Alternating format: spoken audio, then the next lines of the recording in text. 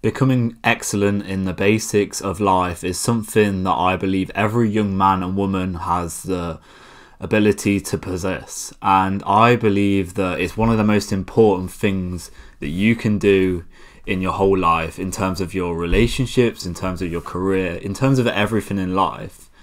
And I think when I think of the basic stuff, you just need to think of anything that doesn't require any specific talent or intelligence. And you can pretty much do anything in the world, whatever it may be. You can possess all the skills out there. And I believe this is more desirable than ever before, because few people are actually showing that they are very good in the basics. And I think sports is a very important example to look at. And I'm going to talk about a sports star later on in this video and kind of see how that works when you put together talent and being very good across the board in just basic skills, and you'll see what that kind of transitions to as a sports star. But if you look at sports, particularly football, as something I've always been interested in as a young guy, growing up in the UK, football is massive here. And I could be someone who works and dedicates my whole life to playing football. I played football a lot when I was younger, but I was never very talented at it naturally. I didn't work very hard at it because I didn't have the mindset anyway to go and work hard at anything when I was young. But you see guys in the UK will dedicate their whole life to playing sports. They'll be put through the academies and the kind of the systems within club football and work their way up and then still not make it. They could still lose to the fact that there'll be guys in Brazil, South America that are just naturally way more talented than them. They probably haven't worked anywhere near as hard. They just have that natural raw ability that a lot of us, especially in the UK, US, familiar with soccer, will know that we just don't have that kind of genetic skill set. And this is kind of a bit of a black-pilled kind of look on life, but I feel like sports is one of those things that if you don't have that somewhat level of skill set, you might not be the best at it, but you have to have a very good skill set naturally to be good at sports. And it's something that we can't really do too much about, particularly as it's something we usually start quite early on in our life. But anyway, I've developed a couple of charts of the skill sets that I believe that you should possess and anyone can possess in this modern day to become very successful in life, whatever it is that you want to do. So I'll go to it now, and the basic skills that I want to speak about, we'll go to the first one, and that is reliability. And reliability, I believe this is probably the most important skill that you could develop. I think if you are someone who is reliable, whether it be to your boss, to your family, to your relationships, whether that be in an intimate way or just a friendship way, that will take you a long way. If you're a safe pair of hands that someone can rely upon, it's going to get you so far. Going back to the kind of sports analogy, you see football players who might not necessarily be the most talented players or anything along those lines. They don't have anything fancy about them. Take someone like James Milner, for example. Then you see that a lot of managers love this type of player. He's played more games than nearly anyone in the Premier League. I think he's in the top 3 or 4 of all-time appearances in the Premier League. And a lot of this isn't down to his talent. I'm sure he does, like I say, have some level of talent in terms of football. I'm sure he's gifted with that. But a lot of it comes down to him having basic skills, and reliability is one. He's like rarely injured, and he's always called upon. He can play in a vast variety of different positions on the football field. And if you can be that type of person who in your career you can adapt to different positions, you can work with different people, you can go out in a social setting and be socialized with a range of different people from all different backgrounds with all different beliefs and kind of build relationships that way, you're going to be so far advanced compared to most people who just don't have that ability. I think reliability is definitely among the top 3 fundamental skills that you can develop, because something that I've noticed, particularly in a lot of young guys, whether they be my friends or people who I thought were friends in my life or people I thought I could rely upon, I've often been let down, and I've always kind of held myself accountable to not be that guy who would be letting other people down. I always, if I say I'm going to meet someone or if I'm going to do something, then I'm going to do it, particularly if I've said it to someone, like we're going to meet up. I feel it's not fair to waste other people's time. But I've time and time again, especially over the last few years, when I've gone through 18, 19, 20, 21, now 22, a lot of guys and girls especially, they do end up letting you down, and this can be very frustrating. And I've always tried to hold myself, like I say, accountable to make sure that this doesn't happen to myself, because at the end of the day, as tough as it may seem, the only person you can 100% rely upon is yourself. And as long as you're doing that in your life in all the kind of different areas, then you're going to be doing very well. And a lot of people are going to see this, and they're going to want you as part of their life. And the next basic skill, links quite closely, is communication. Communication is something that I struggled with large proportion of my life, particularly verbal communication. I would be very shy, insecure. I wouldn't really know what to say. I wouldn't have a lot to say.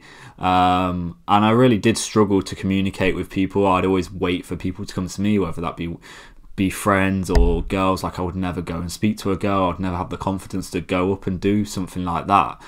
And just in any social situation, I really did struggle, and it really does kind of hamper your ability to build relationships, and you miss out on a lot of opportunities just through poor communication.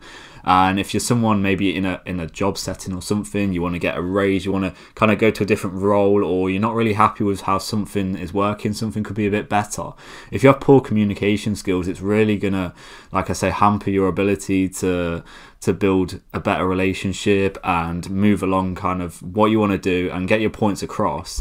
And for me, starting a YouTube channel was massive for that. I really have worked on my communication skills. I think anyone who has seen my transition over the last 15 months on YouTube can see that in the way I speak. And if you know me on a personal basis and meet me in person, you can see I'm a lot more effective in terms of my communication, and also the way I'm able to articulate my words and just think a lot more on the spot. I'm not saying I don't know all of this. I normally have somewhat of a bit of an insight of what to say in the moment without really thinking about it too much in my mind. Like, what I'm saying now just kind of comes naturally, and it's something that I really struggled with.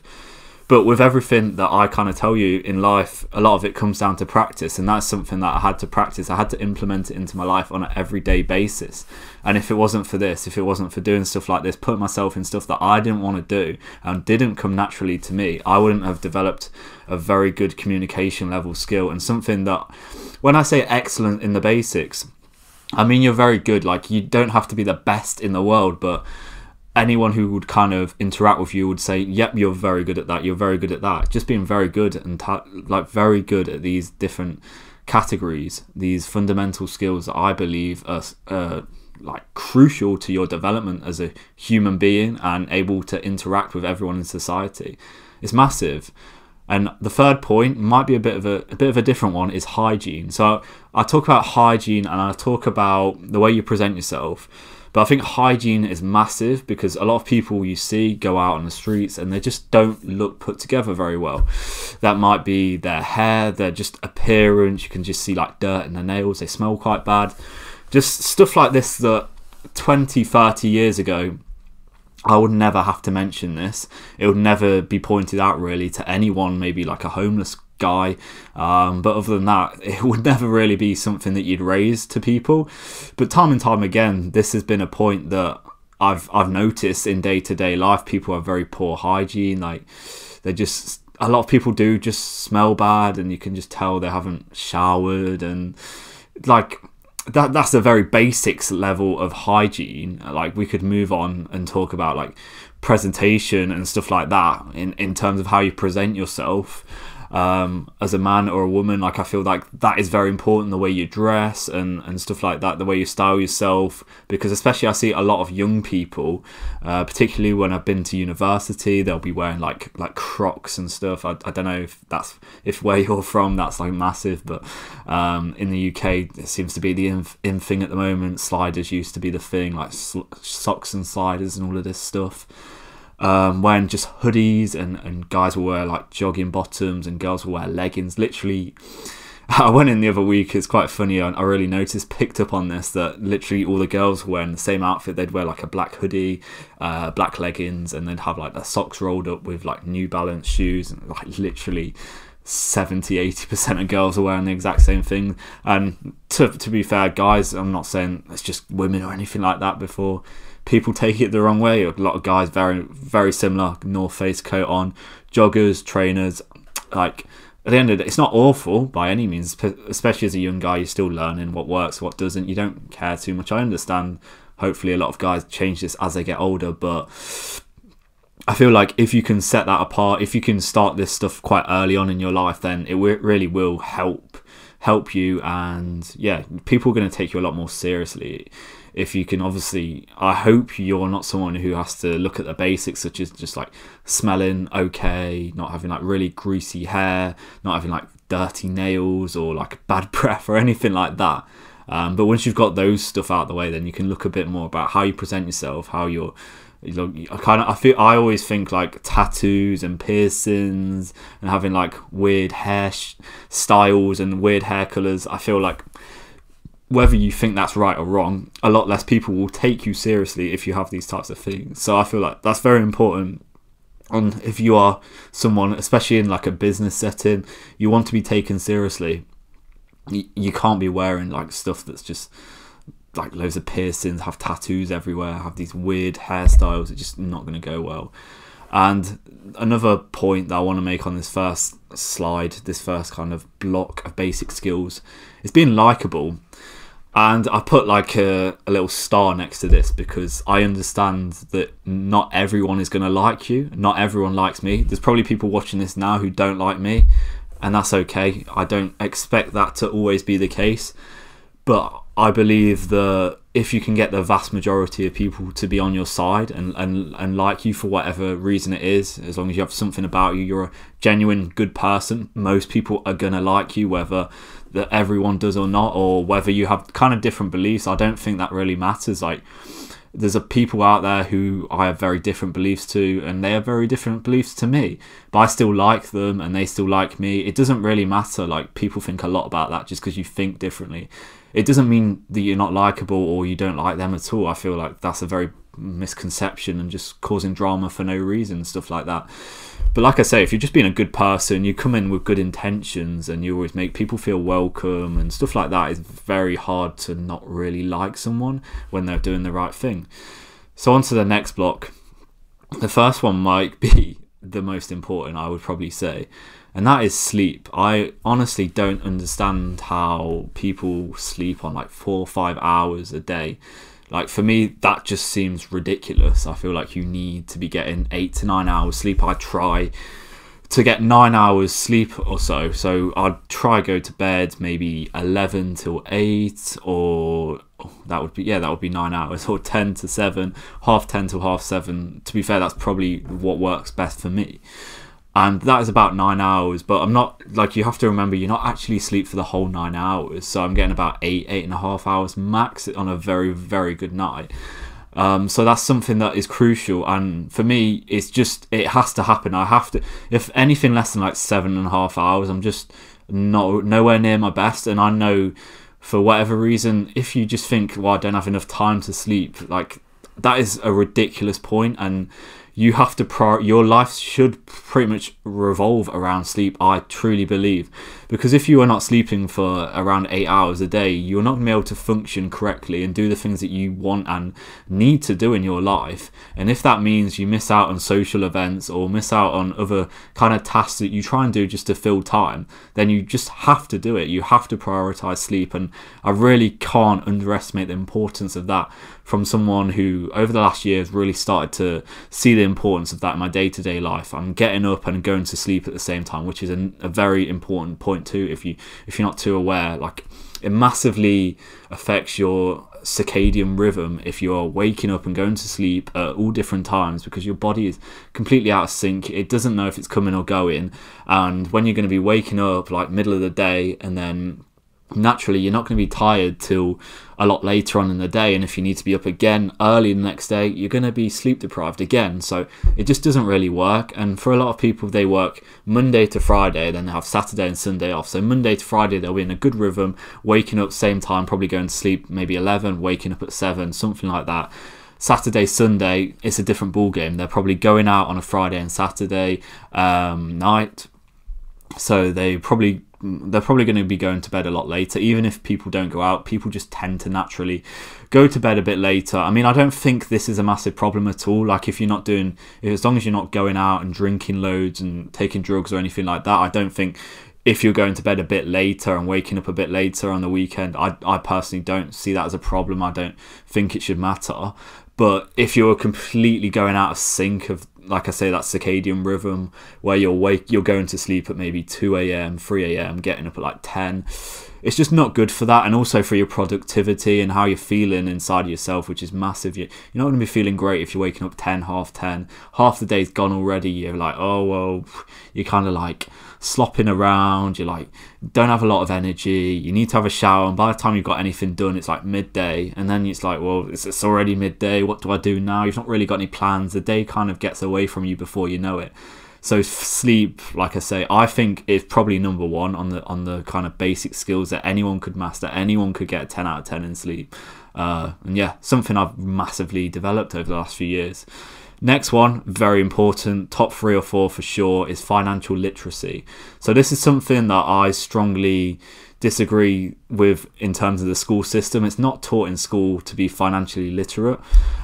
Whether you believe this is like an agenda against this, whether they kind of do it on purpose to kind of keep you trapped in a 9-to-5 job and kind of need you to be dependent on that, I think there's probably some truth in that, but I'm not going to go too into the depths of that. But I believe financial literacy is so important, because I've seen a lot of people with a lot more money than me, maybe you can earn 5, 10, 20k. It doesn't really matter how much you earn a month. I always tell people this. If you don't know how to spend your money and allocate it to different parts of your life, you're never going to become rich and wealthy. And wealth is the most important thing, far more important than being rich and seen to be rich, of course. So this is something that I had to learn. I read very basic books. Rich Dad, Poor Dad was the first book I read on financial literacy, and that really helped me with just understanding the basics. Like, a lot of people kind of ridicule it and say like, oh, it's so basic, everyone knows it.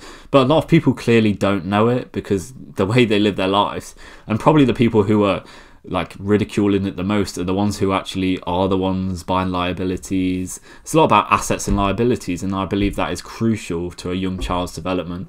I believe if 16, 17-year-olds pick this book up, they would be in such a better position by the time they reach adulthood, when they're like 19, 20 years old. When I was making really poor decisions on finances, I didn't know how to spend money, anything like that. So that set me back, and it's only now I've kind of reined that back in a bit and be like, okay, I kind of know what to do with my money. I can still develop it a lot, but it's kind of, there's a lag in time for me to kind of catch up and get to where I want to be in that. And honestly, yeah, this is so important, because you can get into business, you can get into making money online, but if you're not financially literate, which a lot of people aren't, I wouldn't know the percentage, but I'd imagine it's probably around 80% of people aren't really. They could say that they truly are.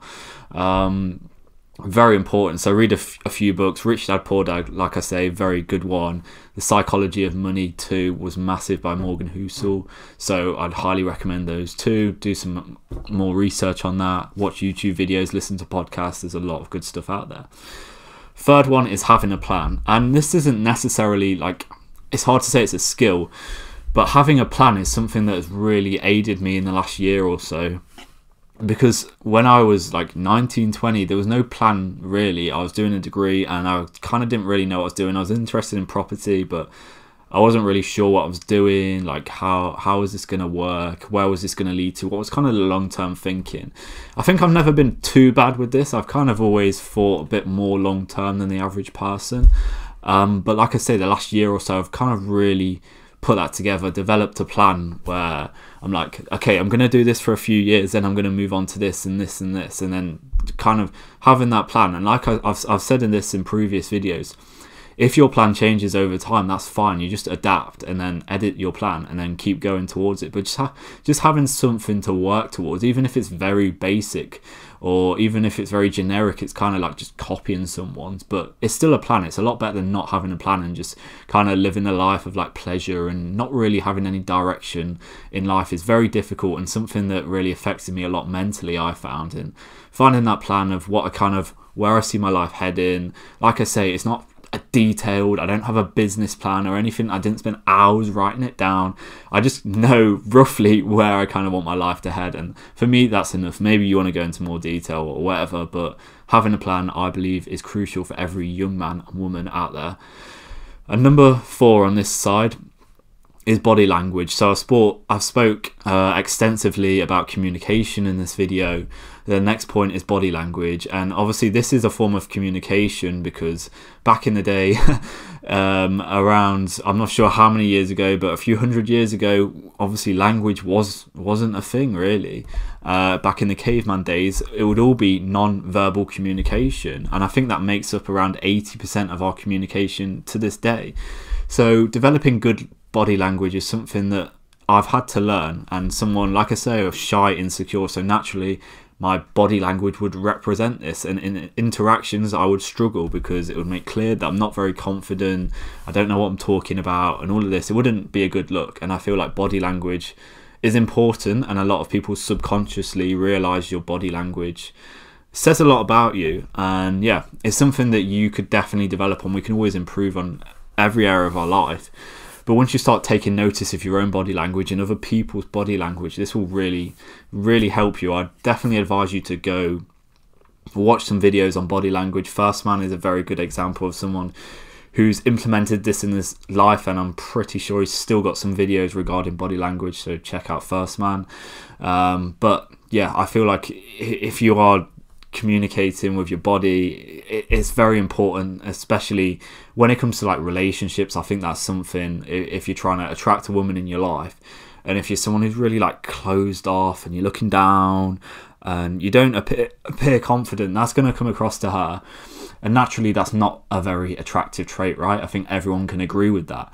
I don't think many girls out there really want like a really shy guy who's not confident in himself. It just isn't very attractive.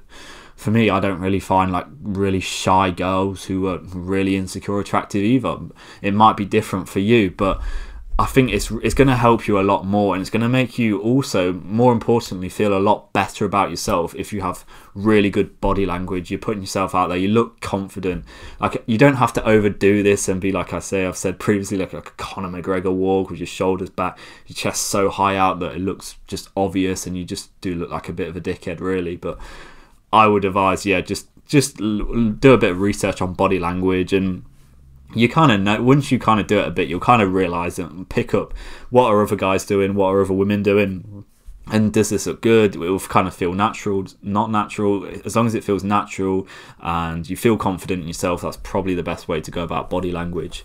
The final point is diet, and I don't know why this is a final point I've actually got down, because it could be, like I say, top 3 of skills. And like I say, is it really a skill? Maybe not.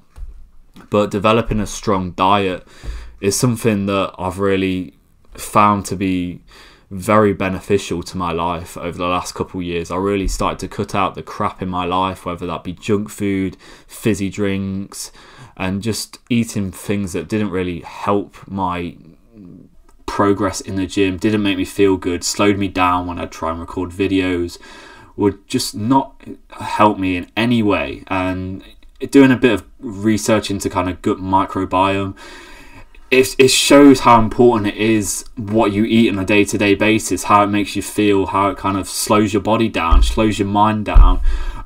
So for me, I've really homed in on this, and for me, meat, eggs, fish, potatoes, vegetables, fruit, it's as simple as that. Like, that's what you need to focus on, and just cutting out like just the rubbish out of your life. Don't get me wrong, I enjoy a sweet treat every now and then. I do treat myself, and I'm not regimented in my diet 100%. I don't think that's necessary, and I don't think it's really good to do that either, because I think you should enjoy yourself, whatever it may be you like to indulge in. But diet, just clean up on your diet. It will help you a lot, not just physically but mentally. It will help you a lot to progress, and just help your brain a lot, because like your brain and your body are so linked, and yeah, one kind of complements the other. So I'd do some research on diet, but like I say, it's not hard at all. Just cutting out the rubbish and focus on kind of like food that our ancestors would eat, like I say, meat, bread, potatoes, stuff like this. Like it's stuff that we would always eat. So they're the skills that I've got. There's obviously a lot more that I could go into, but there are the main ones that I've thought of anyway. But yeah, so my advice is that if you are younger and you are someone watching this video today, this will help you so much over the next few years to just get ahead of your peers and anyone around you. Not that I see life as a competition, really. I feel like you should be fully focused on what you want to do and becoming the best version of yourself and not comparing yourself too much to others. Unfortunately, we do this too much. But I just think this can just set you apart so bad compared to the rest of the people who won't be doing these types of things and won't learn about it. And by the time they kind of realise it from their day-to-day life, is a bit too late. But the next kind of thing I want to talk about, I want to kind of give a sporting example, and the guy I'm going to talk about is Jude Bellingham. So a lot of you who follow football will know who Jude Bellingham is. 20-year-old superstar, I guess you could say nowadays, playing for Real Madrid, the best club in the world. I think a lot of people would agree. If you look at this guy for who he is as a person, this guy is destined for the top if you don't consider him already there now. And a lot of this isn't just down to his talent. A lot of it is down to the person who he is inside. You can see he's just got that mindset that is just a million times ahead of anyone else his age. The way he speaks, I've never seen that from a guy who was 18 at the time. And now he's 20. And like I say, playing for the best club in the world. He's not a guy who's wearing like fancy jewelry and he's got tattoos, or he's got like a strange haircut, dyeing his hair or anything like that. And I know that this guy is going to be destined for the top. And I think that is what you have to look at. You don't look at the glitz and the glamour of the life of Madrid, becoming a footballer, earning all this money per month. Like, that's not what I want you to focus on. It's to focus on this guy who's clearly very intelligent, got his head down, and a lot of it, fair play, has come from his parents who have set him up in good stead. They've clearly got a good head on their shoulders. They've disciplined him. The same with his brother. He's got a brother who plays for Sunderland, called Jude, I believe, and yeah, clearly they've turned them into very talented players. But at the end of the day, this guy who was just a normal guy from Birmingham, obviously, yes, very talented, you can say that. But there's a lot of guys out there who are very talented as well, but they don't have all these attributes that I've mentioned in today's video. And that's something that I want you to take and hold it with you for the rest of your life. And like I say, if you can implement this in your day-to-day life, you will be really winning in life. And yeah, so just not having that skill set is just not enough. And also, this player, he's at Real Madrid, like I mentioned, being an English player, going to Spain, going to Madrid is something you don't see a lot at all. And to have that kind of maturity, which a lot of this comes down to, is so key. You would, like, a lot of players would have gone to Manchester City, would have gone to Chelsea, would have gone to Manchester United, and you've seen this, especially with players at Manchester United. And it's not worked out because of their attitudes, because of the maturity, because of all these stuff that I have mentioned, the little things that add up. And this guy, it's like slow and steady wins the race. And it's that old saying, hard work beats talent when talent works harder. And that's something that I think is crucial in our day-to-day life, and something that you should always remember. And yeah, I think that will set you apart in the long run. But that's what I want you to leave you with for this video, because my camera is literally about to die.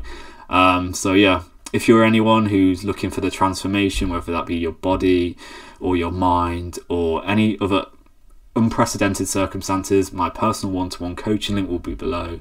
If you can like and subscribe, much appreciated. I'll see you in the next one. Take care.